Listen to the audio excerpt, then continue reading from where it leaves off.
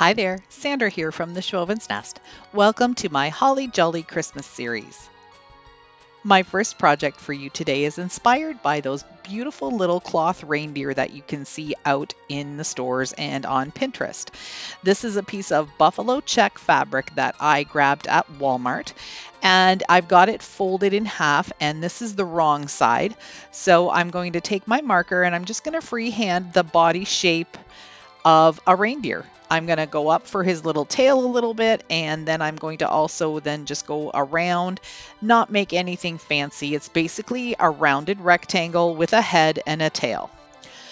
When I was cutting it out, I left a good 1/4 of an inch of a seam allowance all along the edges. Although I'm not going to be sewing this, I'm going to just use hot glue, but I want to make sure that I have enough fabric to make a nice size reindeer. So if I go along on the marker lines, it's going to be quite small. So I wanted to make sure he was fairly big in size. If you have a sewing machine, you could easily just do a nice stitch all the way around, leaving a little portion open so you can stuff it. I decided just to use some hot glue. At the back by his little tushy, we're going to leave that space open because that's going to give us the ability to turn it right side out and then stuff it. When you're turning things right side out and you've used hot glue as your seam, you need to be really careful that you don't accidentally pull it apart. Of course, it can be re-glued again, but you just want to take your time, be gentle with it, and make sure that you don't open up too many of the seams. For the stuffing, I'm using a Walmart bed pillow that I picked up for $4. It's their cheapest ones, and they're fantastic to use for projects. What I'm going to do now is, again, very gently push the stuffing in small pieces, and I'm also going to use a dowel to help me get it up to where his head is and in any of the little corners. He's all stuffed, and I'm just going to use some hot glue to close the seam.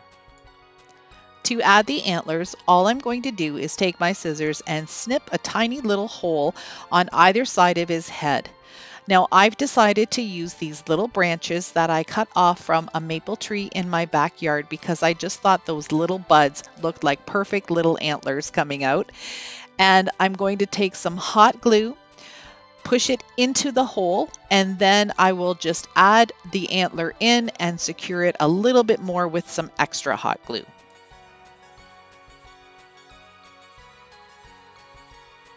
I'm using some sticks for his legs, and I'm going to use the same concept.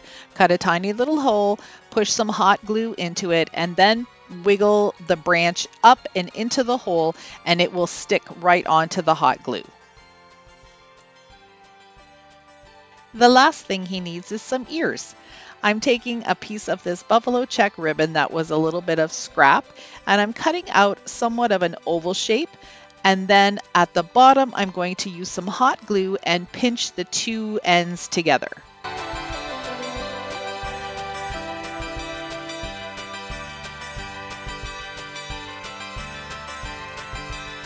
I think these turned out absolutely adorable. Christmas arrangement in this bucket, and I'm just using an old bread knife that I have to cut a piece of floral foam in half. Then I'm just going to wedge it into the bucket, and I don't even need to add any hot glue because it's in there pretty firm. I'm going to be adding some stems to this floral arrangement, and some of the picks out there can be a little pricey. So I wanted to give you an option to show you how to make your own.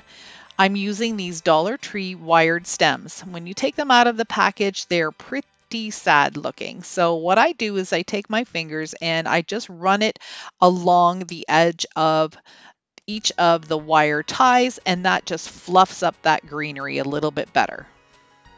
Now, because these are wired, it's really super easy to get them to stay together. So I'm just twisting a few inches down at the bottom to make sure that they stay together. The next one I'm going to fold in half and then just add it to the original stem. Again, because it's wire, I can twist it and make sure that it's going to stay in place. I used about 5 stems for this pick, and now I'm going to hot glue some of the Dollar Tree pine cones onto the ends. When I do arrangements, I always like to start with the tallest piece first. So this piece of pine is going to be sort of the focal point or the point of the arrangement. I'm now going to take this other pick and push it down in front, and then I'm going to move it around so it gets intertwined with the other one. I love using boxwood in my Christmas arrangements because it is an evergreen and it stays around all year. This one has a little bit of a frosted look, so it will add some really pretty color and texture to this arrangement. Once I have the front main pieces in place, I'll take some smaller pieces and start filling in. I've got to add something to the back and make it look nice and full all the way around. And I've also got to add little bits down towards the bucket to cover up where the floral foam is and make sure there aren't any gaps. I'm going to glue on some pine cones here and there, just enough till I like the way it looks. And sometimes I don't even make it look the same on both sides, because when you're out in nature, things aren't symmetrical. They're a little wonky sometimes, so that's how I usually make my arrangements. Now it's time to add some color. This is the first year in a long time that I'm adding pops of red to my decor, but I think it's a more traditional farmhouse look. So I'm using these berries that I got at Dollarama. They were on a garland, and I'm going to cut off the holly leaves themselves and just use the berries and put them in wherever I think it looks good.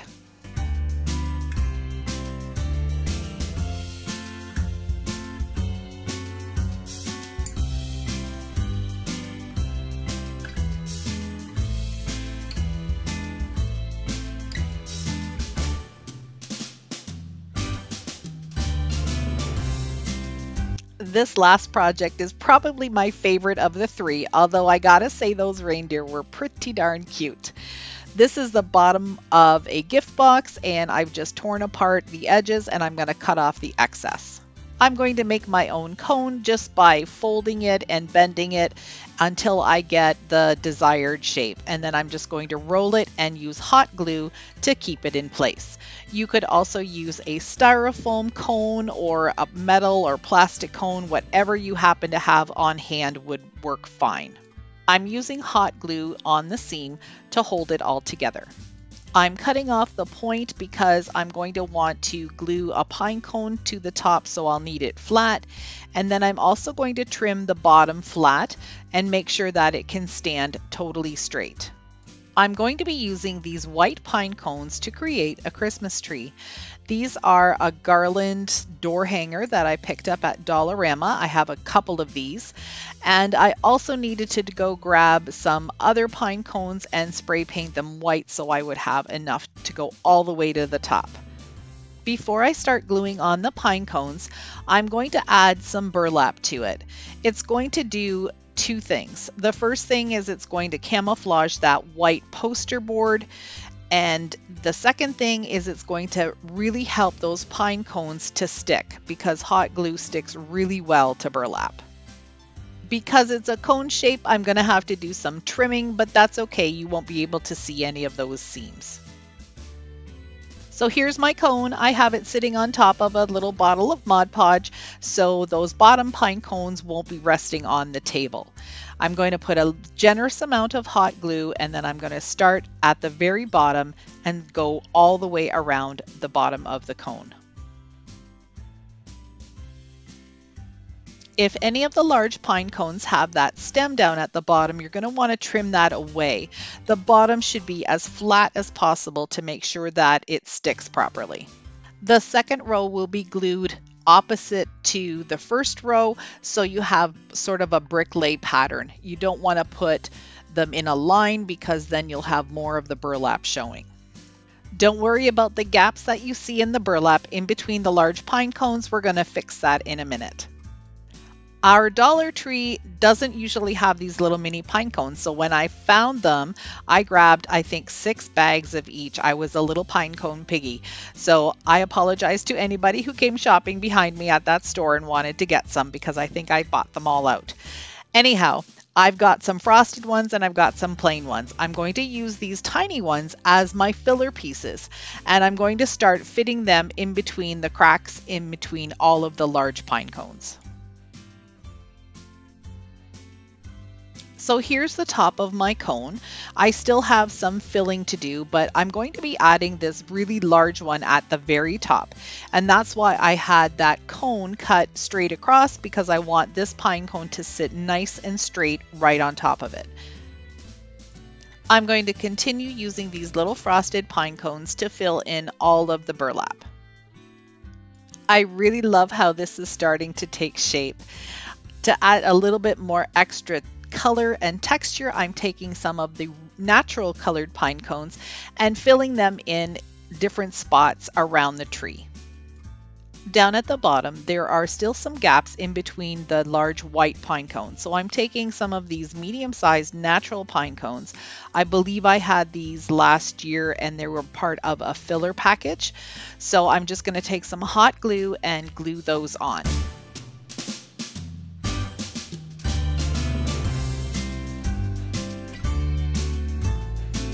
To keep this tree looking rustic, I'm using an old 2x4 and a couple of wood slices that have a screw put through them from the bottom to the top. And I'm cutting a piece of floral foam that I'm just going to stick right onto the screw, and then I will put the cone right on top of that. I'm going to make sure that it's wedged in there really nice and tight.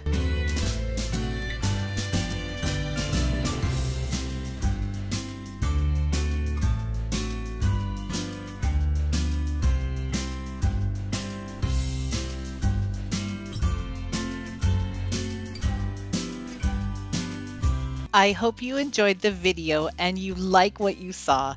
If you did, I'd love for you to stick around a while. Hit that subscribe button. Those two black arrows will show you exactly where to click. Thank you so much for watching straight to the end. I really appreciate your support. See you in the next one.